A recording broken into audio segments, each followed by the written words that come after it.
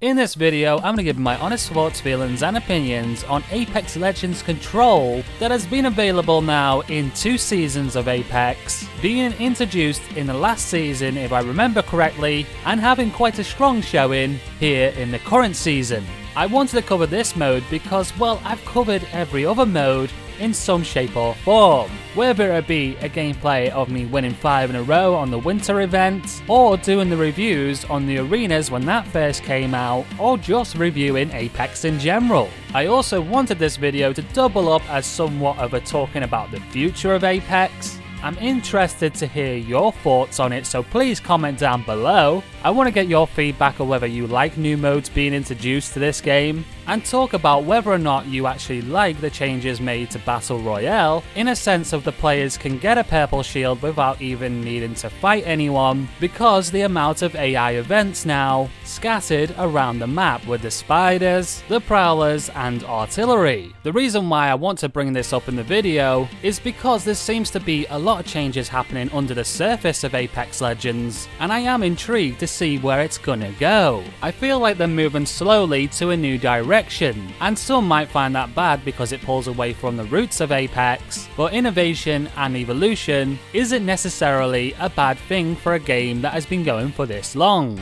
Not to mention there are a lot of changes to Ranked as well, although I'm not really that bothered when it comes to Ranked because I don't play it that much, or if I do, I'm not really invested in it. But I personally do like the changes that they made. Going for position over kills is a great way to earn RP in the current ranked meta, which does in fact encourage teamwork, but we all know that the solo experience within Apex Legends isn't always the best. That's why they need to bring back one-player Battle Royale. That would be pretty awesome. But anyway, let's move on now to the gameplay and the mode that you have been watching. This is Control. This is a casual game mode of 9 versus 9, making 18 players in total on a map, with 3 trio squads to make up that 9 of one side. And the trios also serving the purpose of having some character diversity, so one team doesn't end up with like 9 Octanes on a team. Because, well, that would just be bizarre, and who even mains Octane anyway?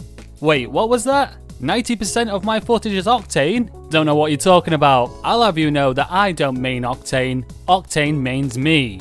Anyway, this game mode plays out like a game of domination. If you're familiar with any other popular FPS, then you probably already understand the concept of domination. There are 3 capture points, A, B and C. Players must control those points. They can lock out the other team if they get all of them. If an enemy team already controls a point, opposing forces must neutralize the point and then take it over. Pretty simple stuff, easy concept to wrap your head around. Unlike the Battle Royale or arenas, this time around, you don't get ground loot, you don't buy your guns at the start of the round. Instead, there are set loadouts. My favorite is when I get the flatline or the R301, because I personally like to play close to mid-range.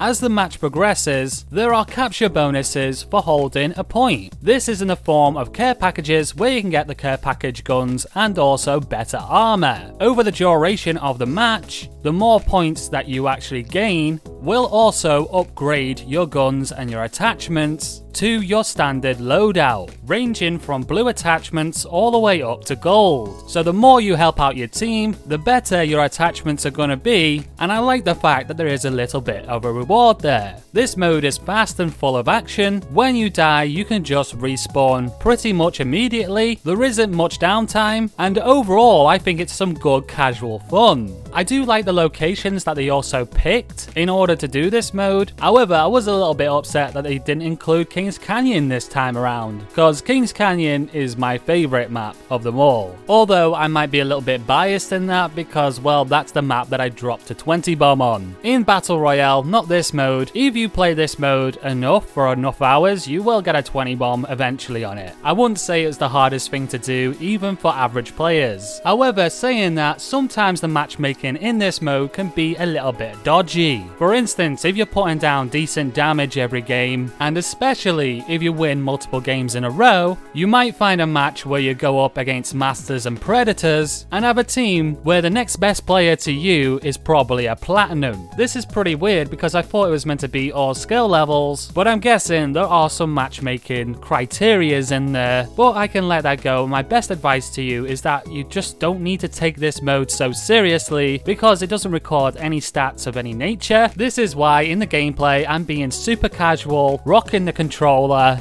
and just having fun with it, because this mode can actually be really fun. Like I said, it's fast and you're always in the action. A lot of the gunfights are in my Goldilocks zone, that mid to close range. In general, I really like Apex's, well, gunplay and the movement mechanics. This mode is really good for training against multiple moving targets, or warming up your aim before going into ranked. Overall, I had a really good time with it. Let me know what you think of this mode Control down in the comments. Smash the like button if you enjoyed today's video. Get subscribed to the channel if you are new. I will be back to make more content for the channel shortly, so stay tuned. And as always, thanks for watching.